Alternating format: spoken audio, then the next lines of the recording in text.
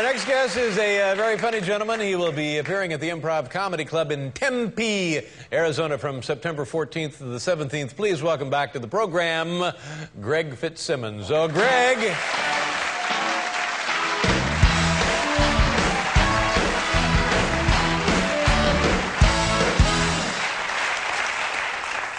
Thank you. It is amazing to be in New York. I'm staying with a friend of mine. He's like, yeah, I bought you an inflatable mattress to sleep on. Really, nothing screams you're only welcome for one night like the inflatable mattress. It's like, hey, I threw a sheet on a pool raft. Hope you like it. I'm like, yeah, I hope your house floods. I'll paddle out of here.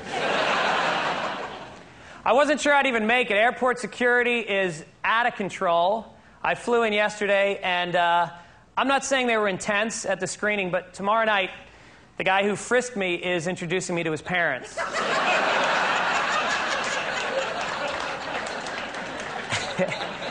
This reminds me, the last time they hiked up security, you could not drive a car to the airport here in New York. The only way to get to the airport was to take a taxi cab. Because what better way of stemming the flow of Muslims to the airport than only allowing taxis?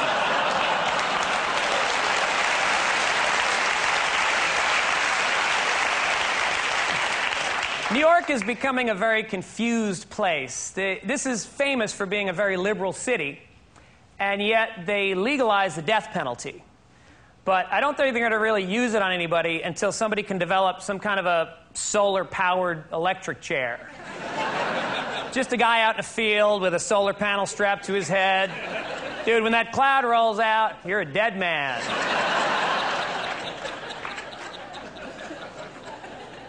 I saw the Da Vinci Code recently, and everyone's upset that the Da Vinci Code is claiming that Jesus Christ had a child and that there are descendants of Jesus walking the earth today. And that one of them is David Blaine. And how do we not see that? Jewish guy, does magic tricks. Come on, people.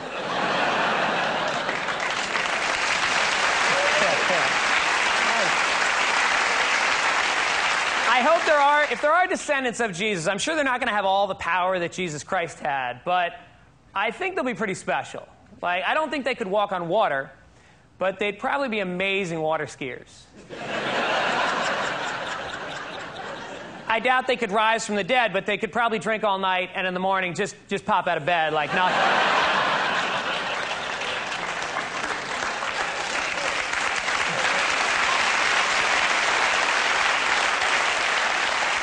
I have two young kids at home. They're, I don't know the ages. They're small. They're very short. And it's hard. I'm on the road, and I just picture my son going to bed at night and being like, Mommy, where's Daddy? Well, he's at the Green Bay Chuckle Hut following his destiny. Doesn't he know it's not working out? Shh, go to sleep, sweetheart. Go to sleep.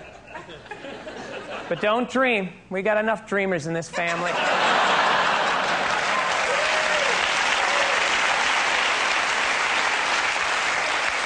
My son Owen is amazing. He's just in the moment. I mean, that's why we love children. They're just present. The other day we were walking past a wishing well, and I gave him a penny. I said, Owen, you take this penny, you throw it in the water, you can wish for anything you want. So he takes the penny, throws it in the water. I said, what'd you wish for? He goes, just throw the penny in the water. How do you get more in the moment than to wish for what you're doing at that moment?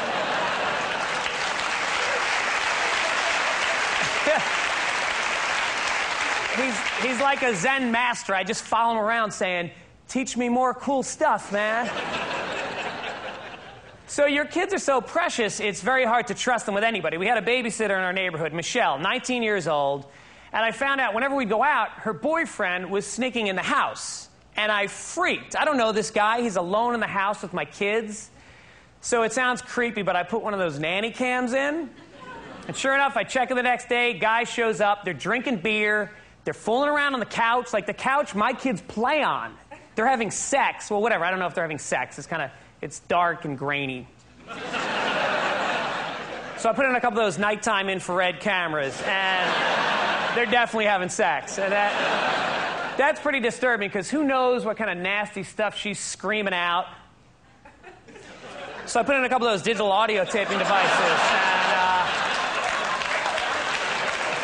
and what a mouth on this little whore. Unbelievable. But she's 19. It's a delicate age. I don't want to traumatize her, so I don't want to fire her. So I'm just logging the tapes, just keeping an eye on things.